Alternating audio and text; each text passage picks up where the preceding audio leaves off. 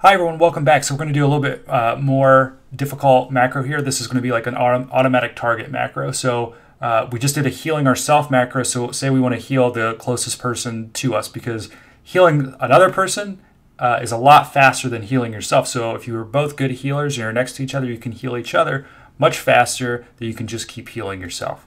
Or you just want to help somebody else out who doesn't have any healing skill and you want to help keep them alive.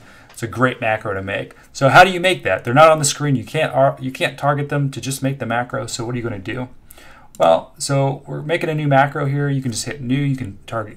You can title it heal other or heal closest, something like that.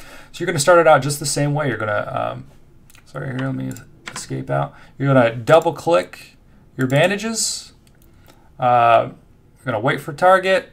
Now you're going to go to hotkeys while you still have the macro recording, and you're going to go down to targets. And this has all the options for generic targets. And you're going to go down to target closest friendly. Okay, you're going to click that, and you're just going to hit execute selected. And you can do this for all these targets in different macros. And you're going to go down to macros. You're going to hit stop. So we've got double click, wait for target, and then target closest friendly, because you have to be right next to somebody to heal them, so it makes sense that you would target the closest friendly. So, but the issue is we have double click that specific object, so we need to change that again back to convert to declick by type, and now we've created a target or heal your closest friendly person.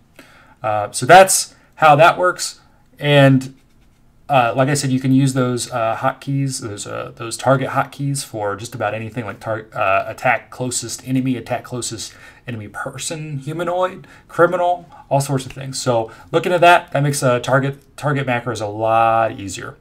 So next we're going to go into just skill game macros, how to do AFK macros. So when you're away from your keyboard, you can still be gaining some skill. All right, I'll be right back.